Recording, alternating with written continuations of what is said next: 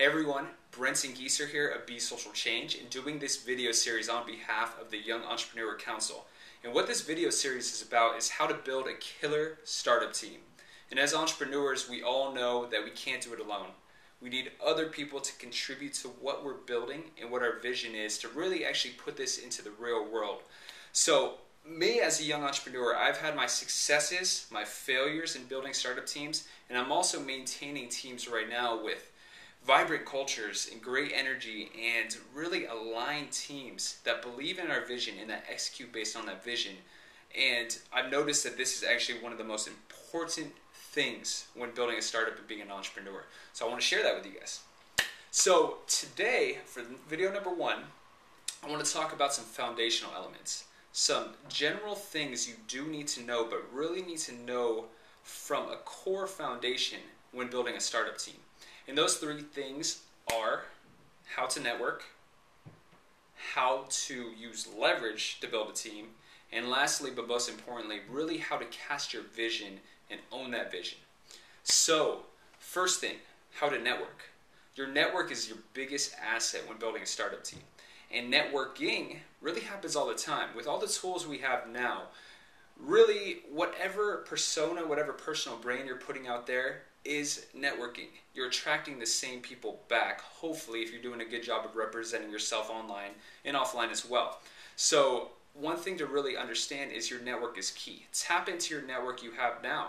Ask people what they're doing now. Ask people if they know anybody that may be interested in your opportunity. But a big thing, you got to expand your network. If you're building a startup in the social media space, you're going to want to join groups online, on LinkedIn, on Facebook, meetups in your area. If you're in San Francisco like I am, you're probably very lucky because you could actually find those groups all the time meeting and really dig into that network and find people and add value to those people and see what they're doing, right? Just be curious and explore. The second thing is leverage. And as entrepreneurs, we all know you need leverage to succeed. Leverage in a bunch of different areas. But when hiring, leverage is very, very important as well, especially when you're starting a new company, because you don't have much to leverage at that point. You probably don't have a big brand name.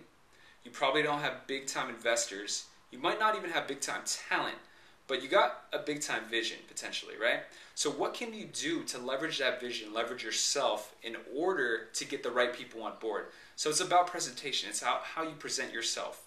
What successes have you had on the past that are not going to guarantee, but really ramp up your percentage to actually be successful, right?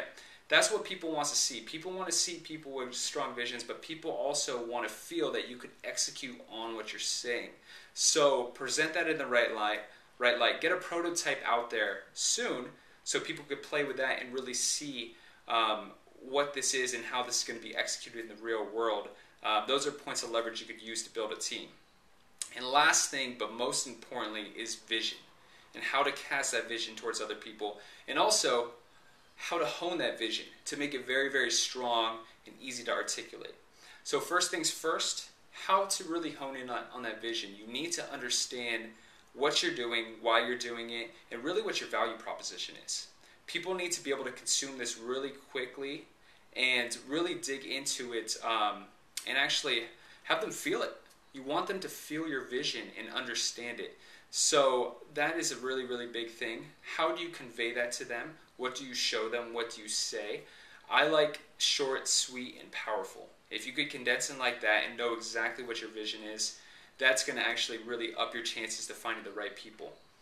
And last thing is share that vision. Share it, spread it. I know a lot of people are concerned about intellectual property and all that. But I've learned that the more you hold back, the slower you're going to move. And it's great to share. You never know who you're going to share with. Somebody may know somebody that you need to link up with and they need to link up with you. So share freely, share openly, share what you feel comfortable with, but make sure to cast that vision outward and attract the right people in. So those are 3 foundational items to actually start you on your way to building that killer startup team.